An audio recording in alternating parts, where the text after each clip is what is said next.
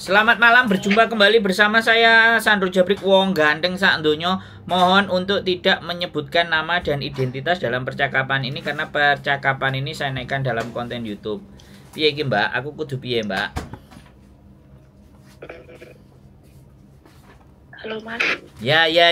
Wis sampean ngomong, Mbak. Saya dengerin. Piye? Ya. Saya kan di sini baru 1 tahun 4 bulan. Siap.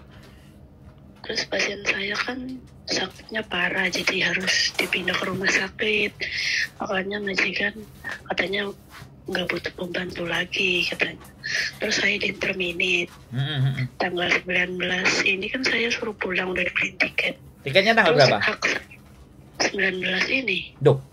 Sampean sekarang di luar apa? Di situ? Masih dibolehin di rumah majikan. Oh, oke. Terus itu saya tuh hak yang dapat dari majikannya itu apa-apa ya, Mas? Kayak misalkan gaji gitu. 1 tahun 4 bulan ya. Iya. Kalau ukuran cuti bojoku yang tahu. Cuti piye hitungannya Fuyan? 1 tahun 4 bulan. 12 kali 4 berarti 16 bulan. 16 bulan. Untuk cuti ya. Yang harus yang jadi hak sampean yang pertama ya di interminit kan, one more notice kan? Iya. Cuti Iya, tahunannya interminit. 1 bulan gaji. Iya. Sampean gajian tanggal berapa? Gajian akhir bulan kemarin. Ya tanggal berapa? Aku tanya tanggal. Tanggal 29. Tanggal 29 ya. Tanggal 29 terus dia ngasih surat sampean keluar tanggal berapa? Ngasih tahu. Tanggal 1.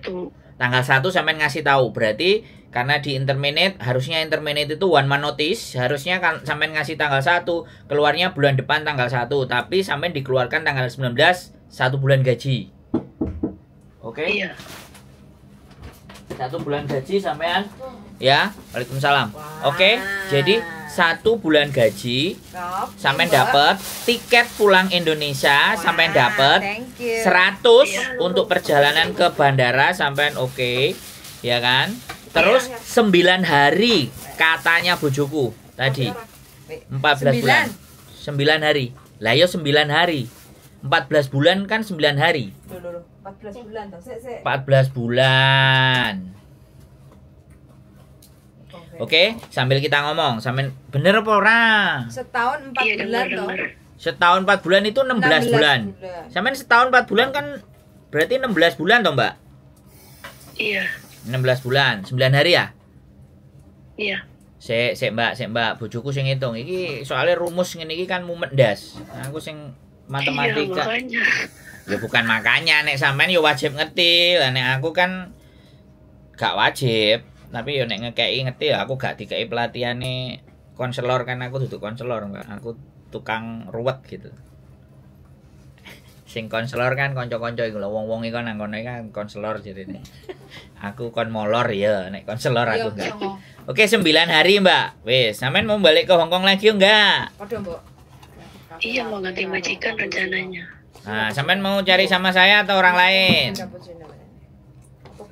Emang bisa, Mas, tapi masih ada agency.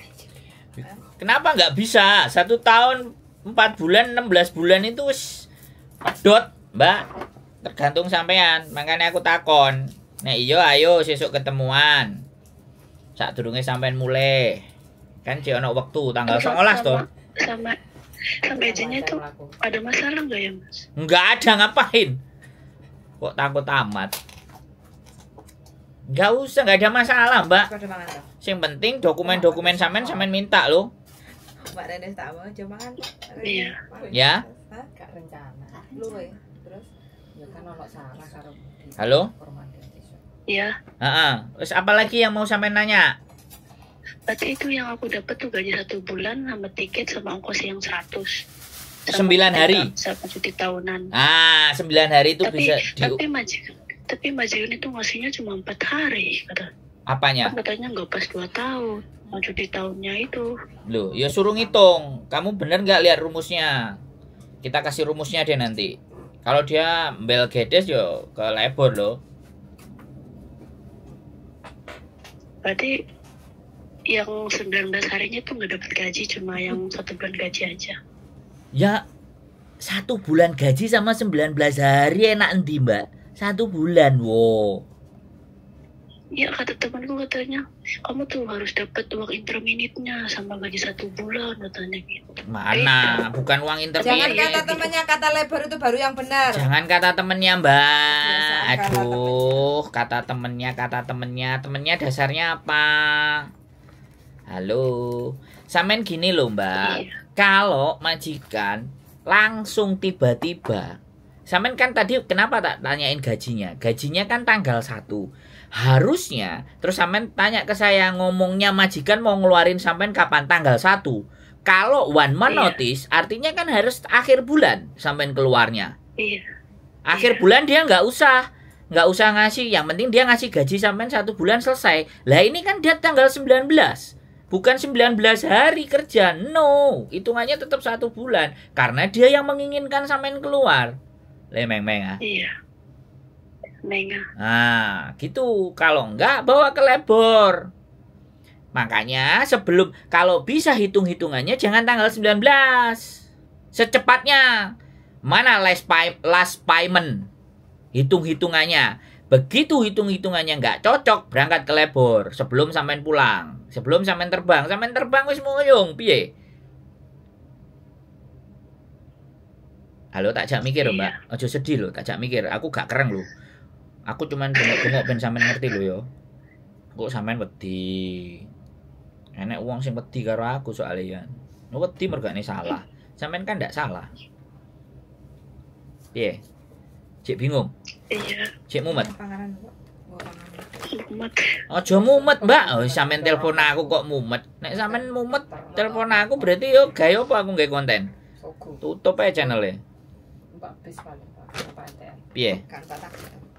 Tapi kalau misalkan majikan masih ngeyel gimana? Lebor, Mbak, lebor. Wis, gak enek sing ngeyel-ngeyel karo lebor. Wong Hongkong itu patuh aturan. Cuman sampean harus duduhno nang lebor. Harus nyeritakno persoalane. Ojo wedi-wedi. Tak kancani ya? Halo. Tak kancani ya? Nang lebor ah? Omahe sampean ndi majikane? Ini di Loku. Lofu berarti kuntong. Lebornya bisa kuntong. Bisa Jungwan. Oh iya Jungwan. Kalau sampean Hongkong Island Taiko.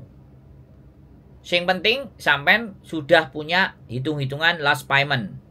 Baru diajar. Dan jangan mau tanda tangan kalau sampean sik gak terima.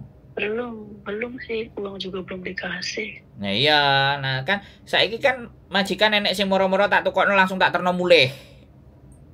Iki sing majikan pinter, enek agent sing nyarano koyo ngono. Wah, iki ngejak tukaran nang konten agent iki. Agent kentir iki. Moro-moro mulih langsung ditukokno tiket wis gak urus-urus langsung diterno nang bandara. Biasanya enek arek anyar-anyar kayak gitu. Bahaya nih, sangat berbahaya. Halo? Iya. Iya. Ya. Gak usah wedi, sampean wedi ya. Nek sampean wedi dulino rene sik, tak kei rawon, tak pangani jangan asem ben sampean wani. Sampai hari Minggu bukan nggak sih? Wes rame hari Minggu, hari biasa iso nggak? Hari biasa ben enak, Mbak. Hari Minggu wis nggak ada temennya sih. Hah? Keluarnya udah temennya. Loh. Kan saya hari biasa sepi. Nyekok ini sampean gampang. Kos BP. Exit berapa? Exit C.